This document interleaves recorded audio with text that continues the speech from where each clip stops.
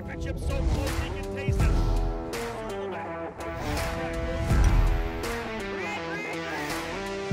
Oliver Askew has won the Freedom 100. Side by side. And your new champion, Christian Rasmussen.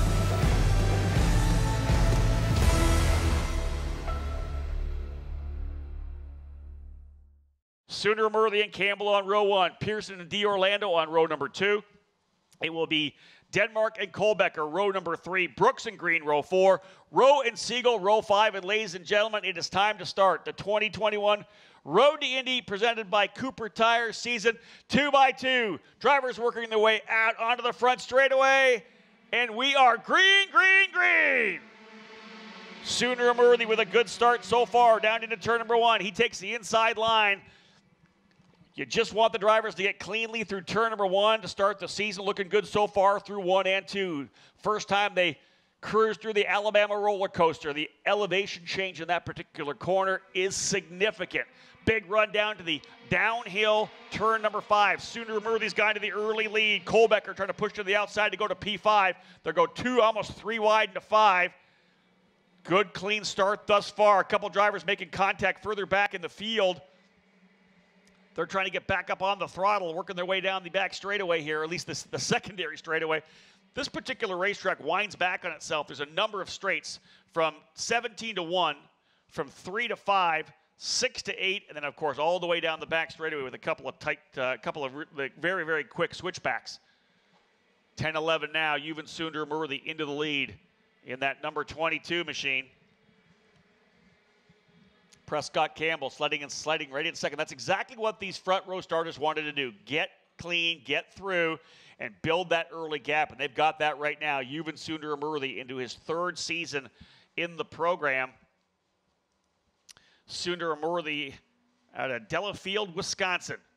Economowoc was actually his where he was born, where he lived, and that's actually the hometown of his team, which is Pabst Racing. So a good connection there. You've been tested for a number of different teams in the offseason, elected to come back to the operation that he spent the last year with.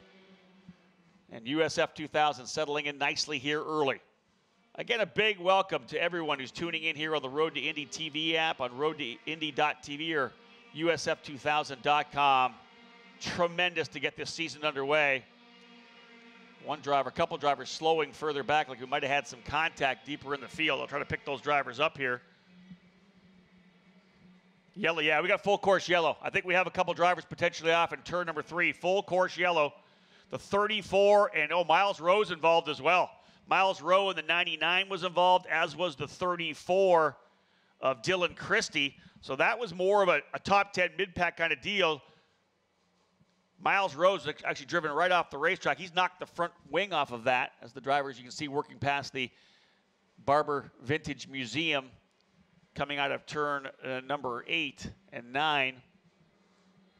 I think something happened over in turn number 2 and 3 through the Alabama roller coaster. I think that's potentially where the contact was. But full course yellow early. We had a really good start, and Yuven Sunder Murley able to get the lead, and Prescott Campbell slotting in right behind him. So indeed, interesting start to get things underway here.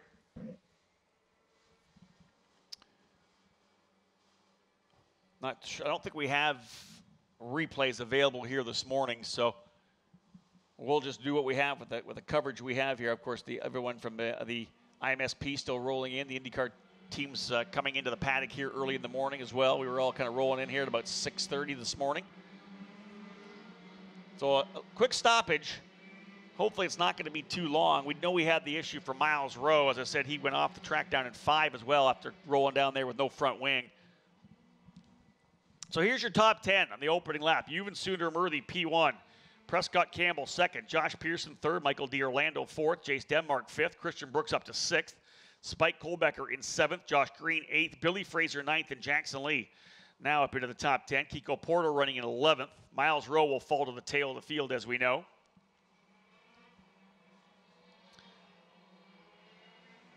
We'll wait for live timing to reset when they come back around. Yeah, you can see the shot here from just the outside of turn number 3. We do have a wrecker with the other driver involved. Someone off into the beach as well in turn number 9. That's Rowe. That's Miles Rowe in the black and red Force Indy machine. He's gone off the racetrack in the gravel, so the AMR safety team's going to have to pull Miles Rowe out of that. That's the 8-9 combination that leads onto the back straightaway. They pound the curb coming through there. I got to think Miles has got some suspension damage too, the front suspension damage, not only just the front wing, because when he came down into turn number 5, he wasn't able to get through that corner either, went off into the grass, and the same thing happening coming through 8 and 9. So obviously some level of suspension damage there. Dylan Christie we know involved as well. When the drivers come back around, we'll figure out what's going on here.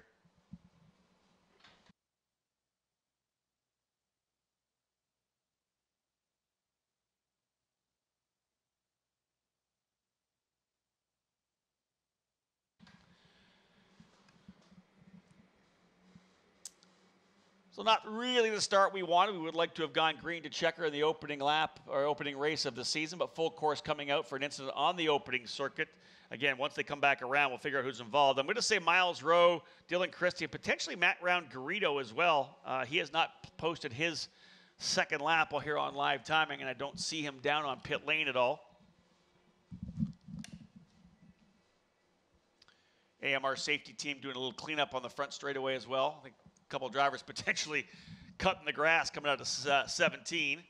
So we'll do at least another lap here onto the yellow. Sundermurthy getting a really good start. And kudos to Juven, because I said first ever front row start. And anybody who's ever raced anything, whatever it may be, when you're starting on the front row, the nerves are there, especially the very first time when you just want to make sure you get through cleanly. And the opening corner here at Barber's tough. It's a downhill braking zone. The compression as you get to the bottom, you got to run off the outside of the racetrack a bit, back up the hill to turn number 2. You kind of open up the corner a bit to be able to get through cleanly. That opens the door for drivers to come in. Nonetheless, good start for Juven. One driver falling deeper in the field who started up a little further was Eli Navarro for D-Force Racing. He's now down to the tail of the field in 23rd. But yeah, indeed, a number of drivers involved in that one. They're going to try to get that cleanup done over in turn number 1. Christian Brooks able to get one pass on that opening circuit. He started in 6th and was able to go into 7th. Billy Fraser up 3 spots, started 12th. The New Zealand Formula Ford champion and a driver who ran last year in the Toyota Racing Series, one of the partners of the Road to Indy presented by Cooper Tires. He's up 3 spots. I want to say Jackson Lee up a couple positions as well. Yeah, Jackson started 14th. He goes into 10th, so a good start for Jackson Lee on the opening circuit for Jay Howard Driver Development as he works his way now up into the top 10. Sundermurthy and Campbell doing a tremendous job, though, getting through cleanly in the opening circuit. Josh Pearson as well. Pearson just 15 years of age. Josh out of Wilsonville, Oregon. TransUnion and iOvation sponsors on the race car. Of course, give an opportunity to shout out some of the sponsors here. ST Motorsports for Juven Sundermurthy. Prescott Campbell, Fluid Logic, and the Valkyrie Intelligence. Newport Beach, California, the hometown, but he calls his residence Oxford, the UK, because he goes to school in the UK. Very intelligent young man, Prescott Campbell. Just a really good feel this year. All right, watch. Yeah, I'm seeing the number 92 of Matt Round-Garrido coming in. They got that car fully wrapped, so there's obviously some kind of an oil leak or a fluid leak out of the car of Matt Round-Garrido. Not a good start. A late announcement that he would join the exclusive Autosport team this weekend. I believe next weekend in St. Petersburg as well. That's like looks like some significant damage to the number 92 Tatis USF 17. So that team will have to go to work. Remember, USF 2000 back on the racetrack today. They'll go green again at 3:50 this afternoon. So that team's got a lot of time, still about 6 or 7 hours to get the car fixed, but a little more work than they expected for exclusive Autosport on that car.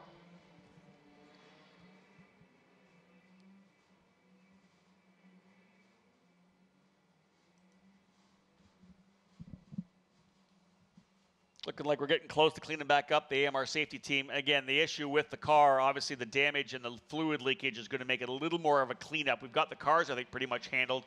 They'll have his car back to the paddock momentarily, but they're still having to clean up. We did that sweep on the front straightaway as well. We got a bunch of grass on the front straight, I think. AMR safety team look like they're potentially just starting to leave the scene now over in turn number 3. So that'll give us a chance to get back at it.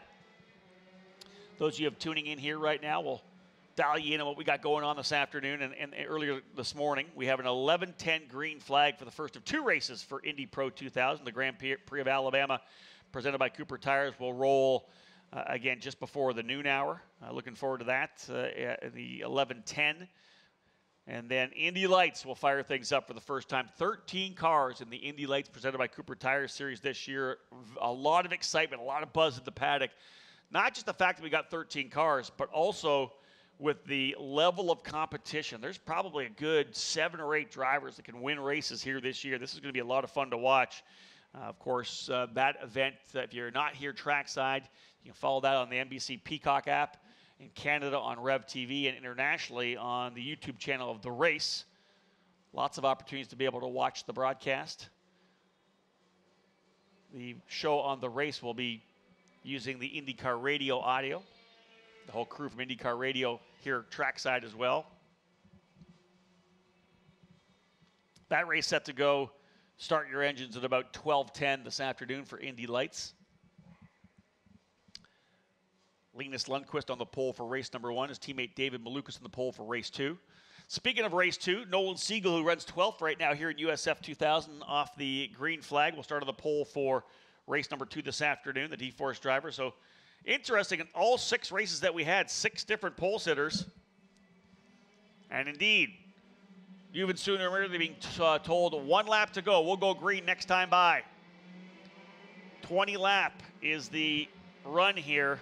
40 minutes, the time limit. We've got about 29 minutes remaining and 16 laps. I think if we go clean, we'll be able to get the remainder of this race done.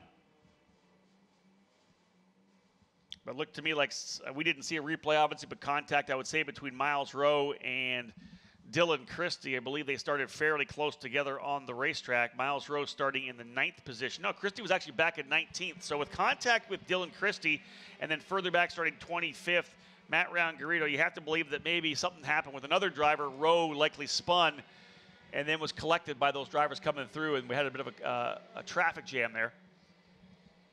But indeed, 6 different pole sitters, which is pretty exciting in the program. Yuven Sundaramurthy and Nolan Siegel getting the poles in USF 2000. Braden Eves, part of an exclusive Autosport front row lockout in race 1 for Indy Pro 2000. USF 2000 reigning champion Christian Rasmussen scoring the pole in race number 2 for Indy Pro 2000 for Jay Howard Driver Development. Then, as I said, the HMD Motorsports and Global Racing Group crew of Linus Lundqvist and David Malukas getting the poles for Indy Lights.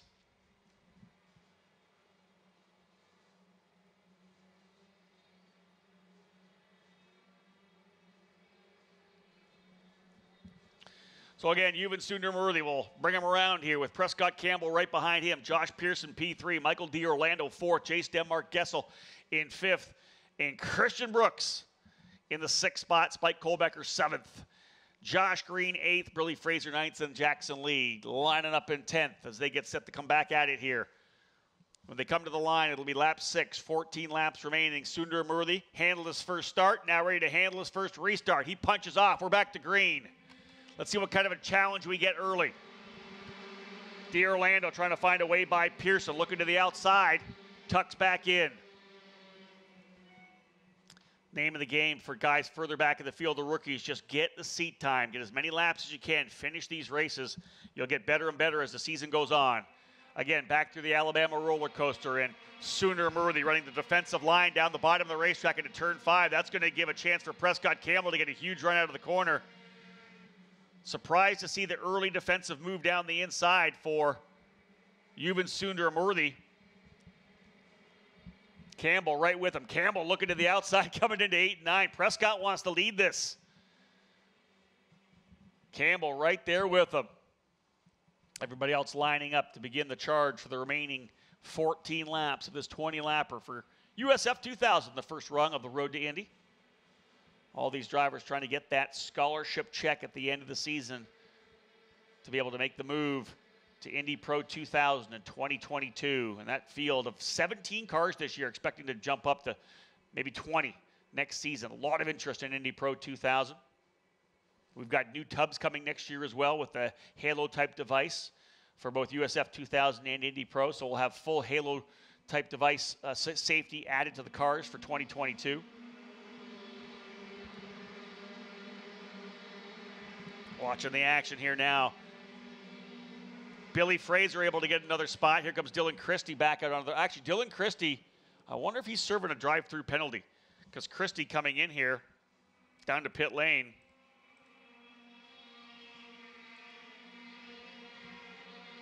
Sundar Amurthy still leading. Fraser, though, as I said, able to get by Spike Kohlbecker, so move Billy Fraser. Kohlbecker now having a really hard dice with Fraser as they come out of turn number 5. Yeah, those drivers really dicing it out. Here's the shot coming down out of turn 6. There's 8 and 9. Over top of the curb coming through, then trying to get that car rotated and back on the power quickly, because that's that long straightaway then through the very quick. That's it there. Turn 10 and 11. Then the straightaway down to 12 and 13, which is a crucial part of this racetrack. You see the downhill run, back up over the rise between 13 and 14. And then it's a big uphill run to 15, 16, and then the final corner, the left-hand turn 17 that leads back onto the straightaway. There's a great shot of that there. There's 16, then 17, back onto the front chute. You can see the elevation change there. The driver's coming back down the hill and onto the front stretch. Driver goes 4 wheels off. That was the number 23 of Jace Denmark on the outside of turn number 17, and we've seen that happen time and time again. You try to roll so much speed through 17 to get that good run down to 1, and if you just lose it a bit, get onto those rumbles on the outside, you're cutting grass, and he was all the way off the racetrack. Denmark's going to lose a bunch of positions. Yeah, he's falling behind Kohlbecker, so he was, I believe, 7. Actually, he was 5th coming across. It moves Brooks and Fraser to 5th and 6th. Denmark falls actually down to 8th position now with that mistake.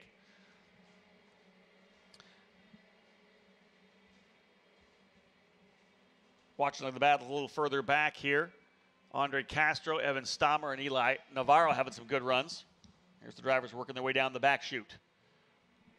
Coming to the midway point of this USF 2000 event. Opening round, I'll tell you, every driver coach, every team owner, manager telling their drivers, listen, let's make sure we finish these races. Yeah, we'd love to have fantastic results, but finishing races is key, especially at the start of the season, and especially for the rookie drivers here in their first season of Road to Indy competition. You're just trying to get seat time. You're getting through your first start, your first restart. You want to get through your first race distance. All these things, these boxes that these drivers will check here at Barber Motorsports Park. Then they go to the street circuit next week at St. Petersburg with just a totally different mindset, having gotten through those firsts. Even Sundar Amurthy trying to get the first win. That would be a check that he'd like to make on the career list. There's the number 20 of Simon Sykes as well. Leaders working their way through turns number 5. Josh Pearson right there as well. And Pabst Racing has been strong. They run 1st and 3rd. Sundar Amurthy in the 22, Pearson in the 24. D'Orlando by himself now in 4th. Christian Brooks 5th. Billy Fraser 6th.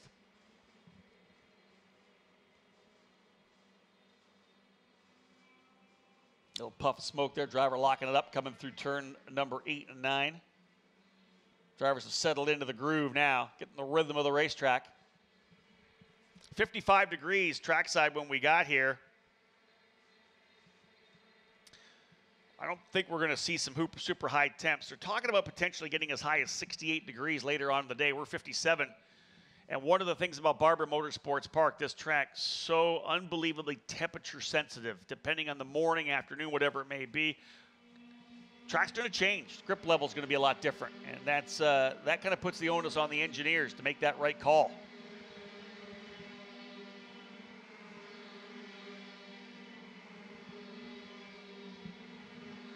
Let's look at some lap times right now. 1:21.8 for Even Sundar Amurthy. The only driver in the 1:21s is the leader. Half a second advantage now.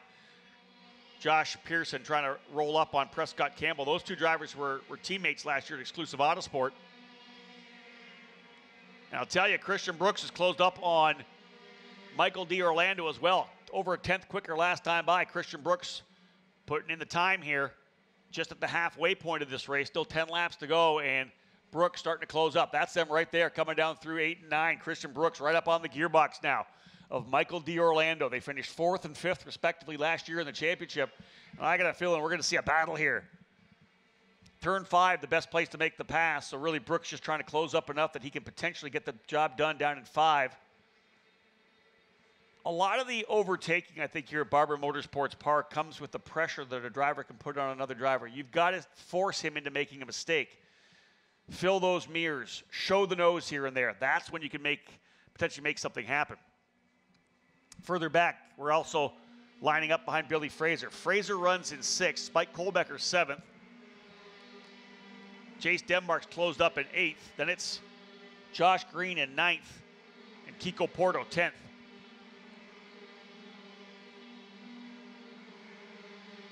Trey Burke has worked his way up to 18th. Started dead last in 26. He's 18th. Good run here for Trey Burke again. We'll talk a lot about Trey this year, but here's a guy that has come to us not through karting, not through Formula Ford, but through 360 and 410 sprint cars. This guy can hustle a sprint car around, and he is learning every lap. Good battle here between Kent Vaccaro and the number 16 and Evan Stammer as well in the Cape Motorsports machine. Stammer in that number 3. They've got Eli Navarro right behind him. That is a scrap for, I think, 20, 21, and 22, and they're getting at it. Pearson just turned a pretty good lap as well. Top 3 drivers all into the 21s. There's your front-running trio there. Look how quick that corner is, turn number 10 and 11. Just a flick of the wheel. You don't need much steering input going through that corner, but you got to have confidence in the race car because it's turning it right in. Here's the battle for P4. That's what I'm talking about. This is the scrap between Michael D'Orlando in the 4 and Christian Brooks in the 44. Brooks lost a little ground that last lap. Fraser's pulled some gap as well on Spike Kohlbecker. Trying to pick up some of the battles that come by me here at start-finish.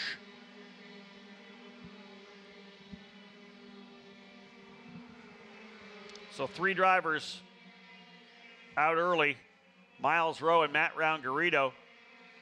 Dylan Christie able to get back out onto the racetrack. He's only had 6 laps, as has Peter Vodanovich for Jay Howard Driver Development. Not sure what happened to Peter. Don't know that those drivers are on track. I think that Christie may be still running. Vodanovich went off course. But I believe Dylan Christie may still be on track. I'll try to pick him back up as I can. But even sooner Murley doing what he's got to do right now. Yeah, indeed. I just seeing the 34 Christie in front of me, so he is still on the racetrack. Good for him. Get some lap times. But sooner Murley trying to get that first victory. That's that battle there for 4th and 5th. Brooks not that close at this point. Nolan Siegel, who will start pole in race number 2, now running in 11th spot. That's kind of flipping things around. One of the issues as well, 3 sets of tires for 5 sessions today. A number of people sat out the opening session. We've done so much testing here at Barber. You never know who has saved a set of tires for whatever race. I have a feeling that potentially they put a fresh set of tires on for Juven for this particular race. He qualified P15 for race number 2, so Juven's going to be deep in the field, in the back of essentially the second half of the field for race 2, but he's trying to get that opening win to start the season. Cameras, more cameras coming on board for us here as the guys are getting rolling. Love that camera on the inside of turn number 5. Get a good shot of the drivers rotating through that corner.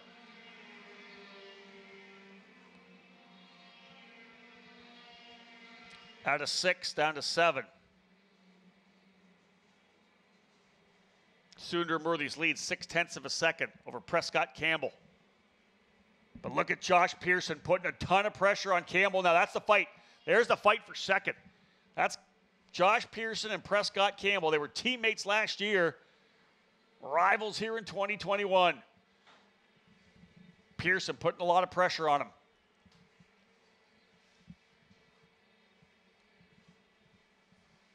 Tremendous racing. Let's see what Pearson does. 15 years of age. What's the team saying in the radio? Are they saying hold your spot. Let's get a P3. Or is he green lighted? Go after it. Maybe go for the race win here. We'll see. Only his second year in the series, 14 years of age last year. Watched him come up through the karting ranks, running with one of the strongest teams in the sport out of Oregon, Rawlson Performance Group. A raw rookie last year and was honed working with the crew over at Exclusive Autosports. A lot of the times in the sport, you'll see drivers come in with one team and then maybe want to press the reset button. They test with a bunch of different teams in the offseason, try something different. Depending on the driver, sometimes that's a good thing. Throw them into a different pool, a different experience, a different group of people. Sometimes you'll see a lot of benefit when a driver stays with a team for multiple years, getting into the comfort zone and a place they can grow. All depends on the driver. It's a little bit different here and there. Sundar Murthy's lead 1.5 seconds right now. I think that he's benefiting from the fact that Prescott Campbell probably driving in the mirrors a little bit. He knows that Josh Pearson's there and trying to find a way by. Ooh, that's 4th, 5th, and 6th. D'Orlando, Brooks, and Fraser. Shout out to Billy Fraser as well. Top rookie on the racetrack right now. Rookies running 6th, 7th, and 8th. Billy Fraser, Spike Kohlbecker, and Jace Denmark. But Billy Fraser, 2020 New Zealand Formula 4 champion. Tremendous season down in that program. And he is he's dialing things in here now, right behind his teammate. Fraser actually with the colors of Cambridge Global Payments. That was a sponsorship that was announced this week. Cambridge logo and the colors on Billy Fraser's car, the logo on Braden Eves, who will start pole later today in Indy Pro 2000.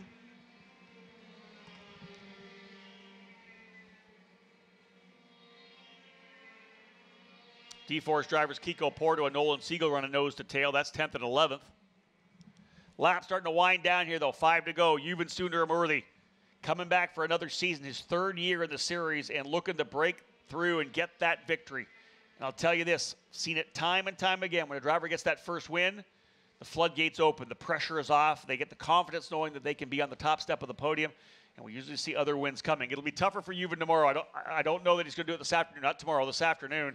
Again, we go green this afternoon for USF 2000 at 350. He's starting 15th, deep in the field. So if he's able to get into the top 10 with the speed he's showing, I think that would be a successful run for Yuven. But he's leading right now, trying to get that first victory. Christian Brooks closing back up again on Michael D'Orlando this last time by. Both drivers running 22 flats. Let's see if he's close enough to try to make a move coming down into turn number 5 this time. He is not. Still about 4 car lengths back and almost equidistant back to his teammate Billy Fraser. Drivers rolling through turn number 1 near the tail of the field to cap off the group coming through. Back there through the Alabama roller coaster here. That's that scrap I said between Eli Navarro, Evan Stammer, and I believe Andre Castro. No, that's Trey Burke in that fight as well.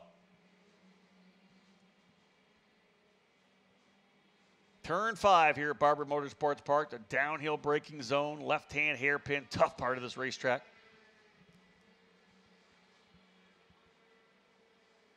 (12 and 13). Back up over the rise. We saw a number of drivers have trouble there, go off.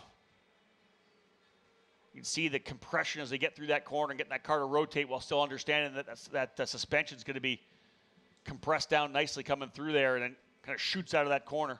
Out of 17, back down the front straightaway. There's Yuven Sundaramurthy, Campbell, Pearson. And here's the battle 4th, 5th, and 6th. D'Orlando, Brooks, and Fraser. Spike Kohlbecker following P7, having a good run.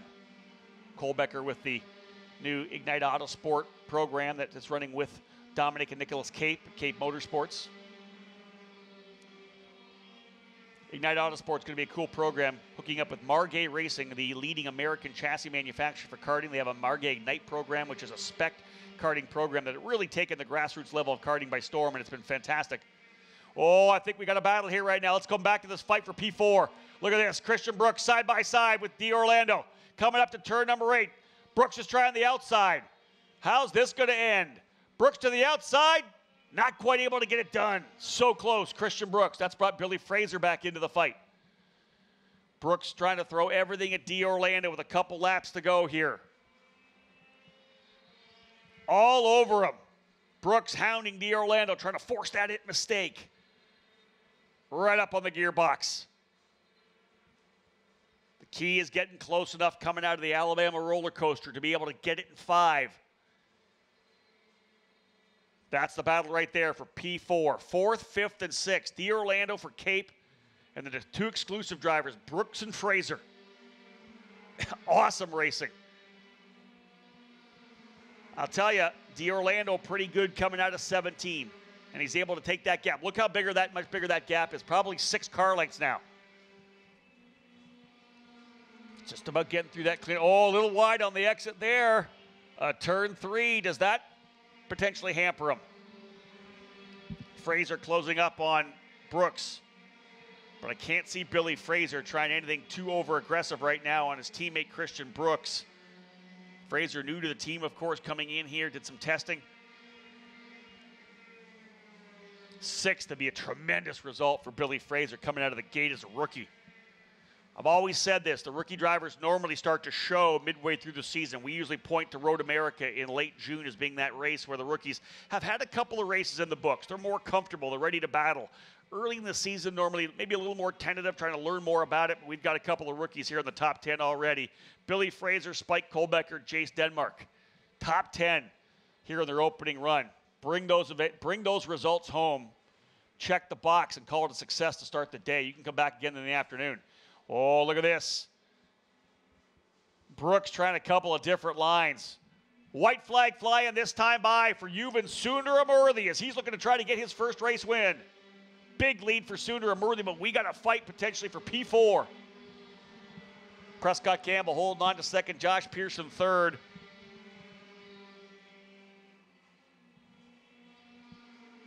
I think the only drivers finished on the podium of those 3 drivers is Prescott Campbell. He was on the podium last year at New Jersey Motorsports Park, so both Yuvan and Josh be their first opportunity in the podium. Brooks looking deep on the brakes. See if he can't find a way by D'Orlando. Spike Kohlbecker starting to close up there as well. But Sundaramurthy looking to get at it here.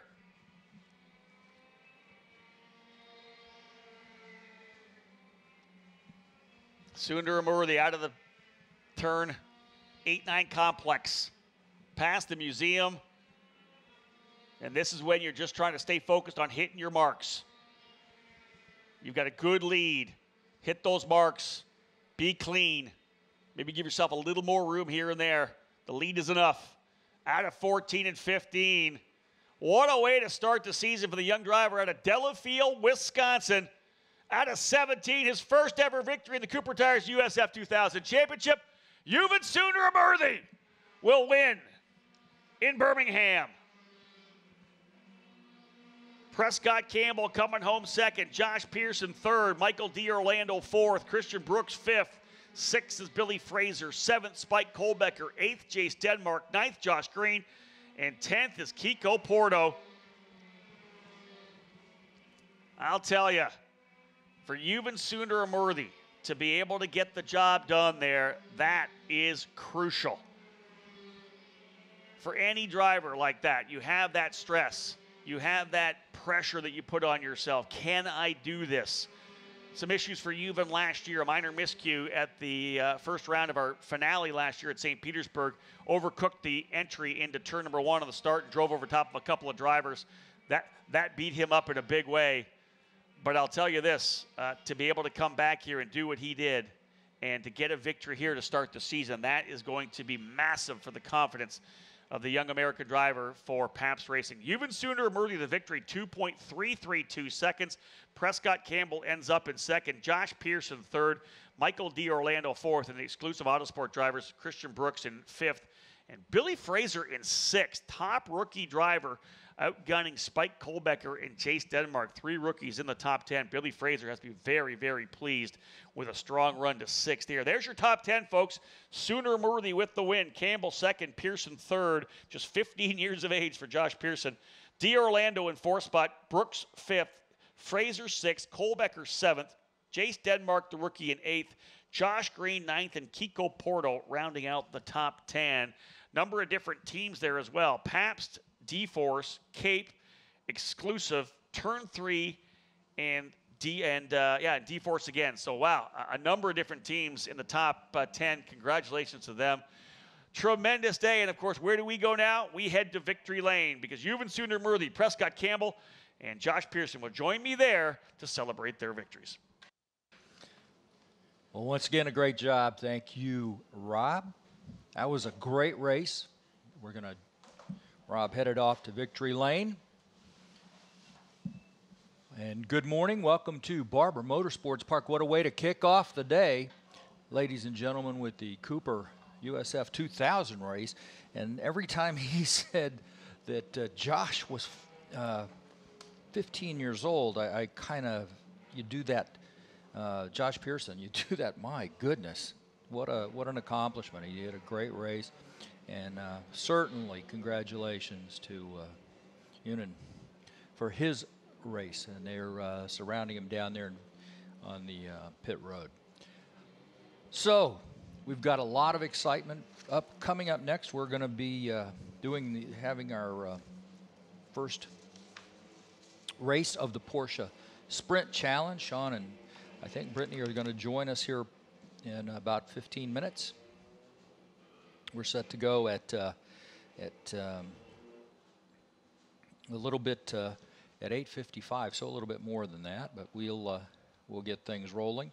That's race number 1 for that. That'll be followed by our first look at the stars of the weekend, the NTT IndyCar Series cars that'll be running in tomorrow's